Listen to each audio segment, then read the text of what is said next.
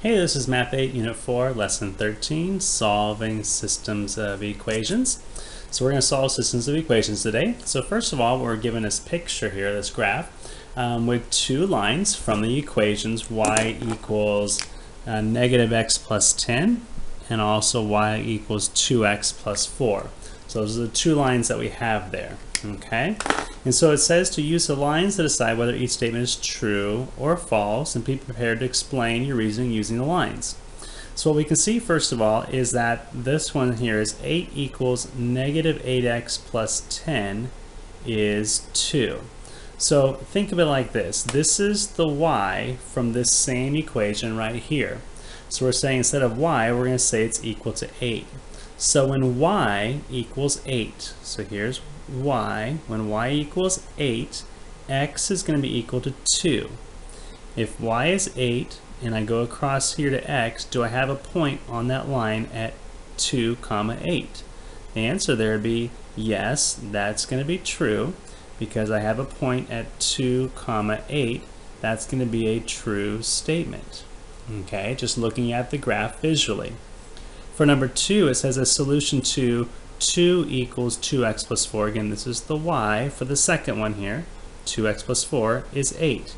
So the question, what they're saying here is that if y is 2, is x going to be 8? So I'm looking for that point. If y is 2, is x going to be 8? And is that going to be on that line? Well, let's take a look here. Where is 8? Here's 8. And here's 2, somewhere about here. Well, there's a point on a line, but what line is that on, right? This is 8 comma 2. That's the point. But notice we want the point to be on the line 2x plus 4. That's this line right here. So this is going to be false, and the reason for that false is it's a point on the wrong line. And that's why that's false there. It is a point, but it's not on the correct line. If it helps you out here, maybe I should do this. I can make this a yellow line here, okay, and that's the 2x plus 4, okay, and here's the, well, we won't get there yet, and then over here I can make this one blue, how about that, and then here is the blue line, okay, and there's a negative x plus 10. And so what you can see here is that, yes, there's a point, but I want a point for the yellow line, it's in the wrong spot, okay. A solution to negative x plus 10 equals 2x plus 4 is 8. Okay, so solution is going to be 8 for something like that. Well, let's see what that means. Negative x plus 10 equals 2x plus 4. Notice what I have here is I have x's. So my solution, they're saying, is x, meaning I'm looking for x equals 8. X equals 8. If I took a line at x equals 8, which is right about here, right? Here's where 8's going to be there. Do I have a point anywhere on that line where the two lines intersect together? Intersect meaning together, yeah.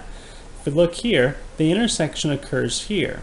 I have a line, they do cross the line x equals 8 at some point, but not together. This is going to be a false statement. It's just not true. If I was to try to solve this using algebra, negative x plus 10 equals 2x plus 4. If I added x to this side, I get 3x over here. And if I subtract 4 to this side, I get 6 over here. And so divide by 3, and we have x equals 2. That is not the same as x equals 8, is it? Notice the next question says, a solution to negative x plus 10 equals 2x plus 4 is 2. So what we're saying is, if I do this math, will x equal 2? We just proved that right there. That indeed is going to be a true statement. And the reason that's going to be true is that when I look at the point 2, being right about here, there is a spot where the two lines intersect when x equals 2. And it's right there at the point 2 comma 8. And it says there are no values of x and y that make this and this true at the same time. That would be a false statement. And the reason that's false is that because we can see that the point 2 comma 8 is true for both equations. That becomes a solution to these equations. This is how we solve systems of equations, which is what we're looking at today. Let's look at the next page. Here are the three systems of equations graphed on coordinate planes. So we have three systems here. All right? Match each figure to one of the systems of equations shown here. Notice that a couple things. I see this one has a negative slope and a positive slope. Okay, so I have a negative slope and a positive slope. Here I have positive and positive, so going up and going up. And here I have a positive and a positive going up and going up. So just knowing that part there, looking at here I have positive, negative, positive, positive, positive, positive. I can already tell that this one right here, because I have positive, negative, is going to be the one that goes with graph letter A. Okay, because of that negative slope right there, that's the only one that's going to match that spot right there. Just do little shortcuts, right? Looking at these ones though, now I have positive, positive, positive, positive for my slope, so it could be either one of those. But I do have the y-intercepts. So which one has a y-intercept of a negative 10 and a negative 1? Well, that means it's down here on this part over here. Here's a negative 10 and a negative 1. So C is going to go there. And this one has a positive 12, which is here, and a positive 27, which is there. So B would go right there, right?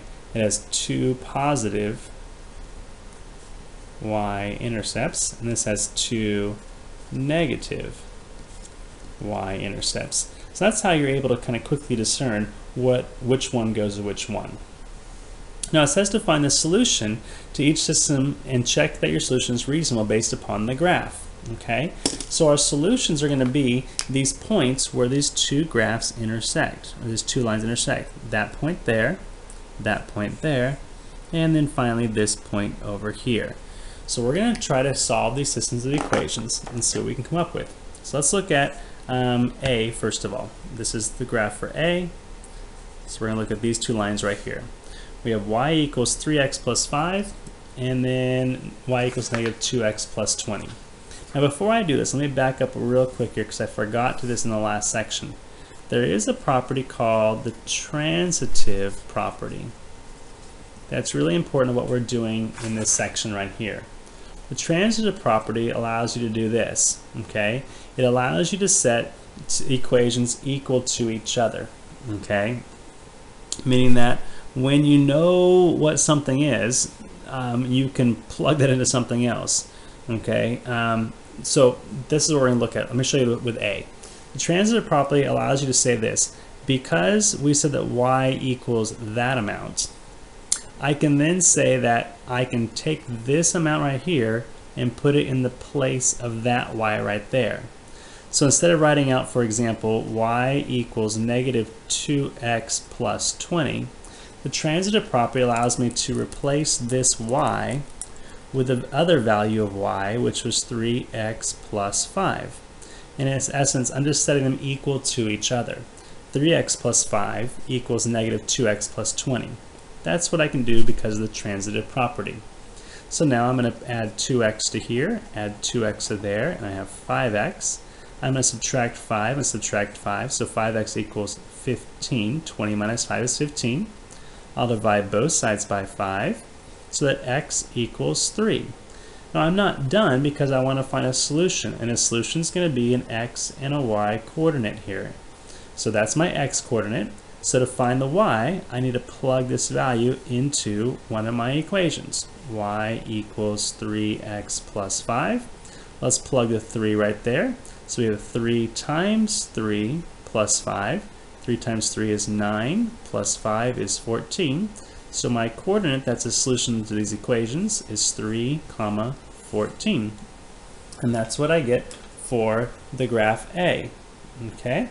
Now, what I have here, if I look at A, is 3, 14. Does that look like it's about 3, 14? I'd say yeah, it sure does look like it's about 3, 14. That looks like an appropriate solution. Let's take a look at B. B is right here, so let's be careful. You don't do what I did last night when I was doing it on my own. I flip-flop them around a little bit.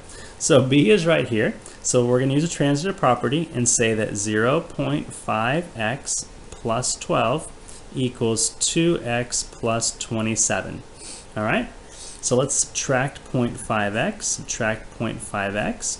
This gives me a 1.5x on this side, and that's going to be equal to, subtract 27, subtract 27. 27 and negative 27 plus a 12 is going to give me a negative 15. Okay, divide both sides by 1.5, and negative 15 divided by 1.5 is going to give you a negative 10, which equals x. All right, now I'm going to plug that value into one of my other equations. Let's do y equals 2x plus 27. So we're going to plug that in right there. So 2 times negative 10 is negative 20 plus 27. It's going to give you just a regular old 7. So my coordinate solution is going to be negative 10, comma 7. Let's take a look up at B and say, does that look like a negative 10, comma 7? Well, yeah, it's about that, right? It's pretty close to negative 10, right? Negative 10 and up 7. That looks pretty good. That's a pretty good one there. And finally, let's take a look at C.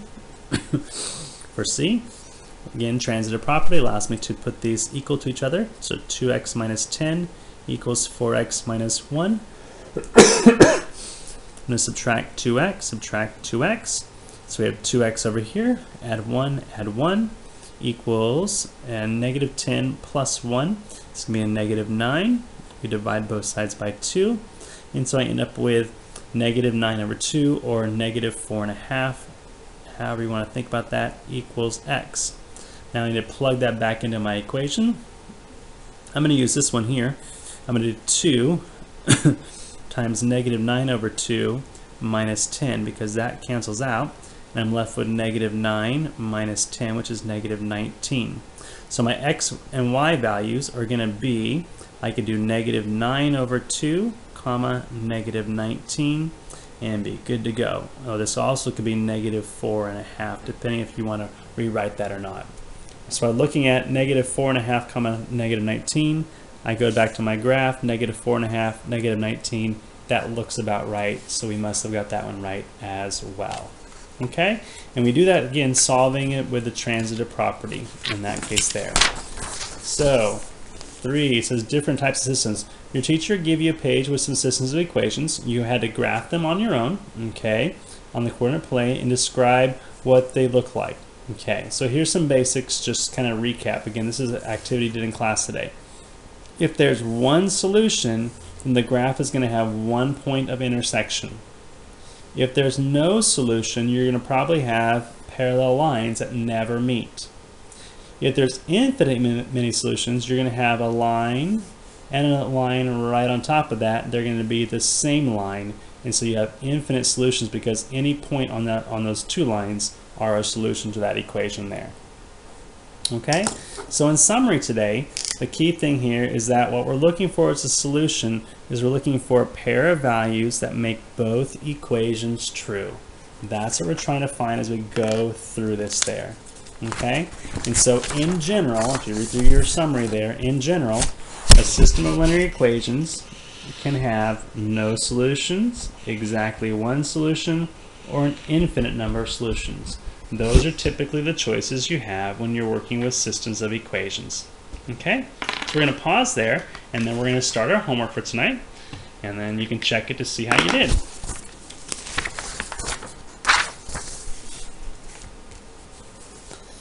All right, so here's our homework for tonight, lesson 13.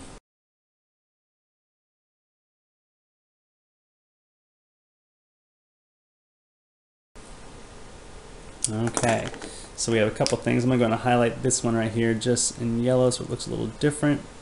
We have a yellow one right there, and I have a nice blue one right here.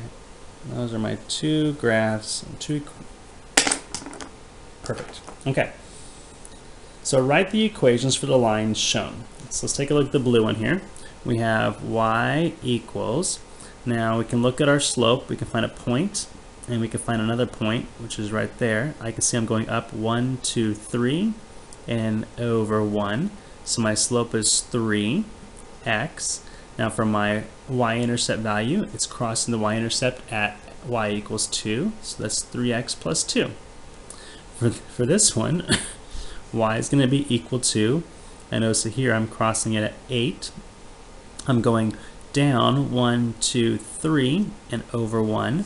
So my slope is negative 3x, and my y-intercept is at 8. So negative 3x plus 8. I can also see that I have a point of intersection right here at 1, 5, 1, 5. Okay, I wasn't asked that yet, but I'm just writing it down for my notes.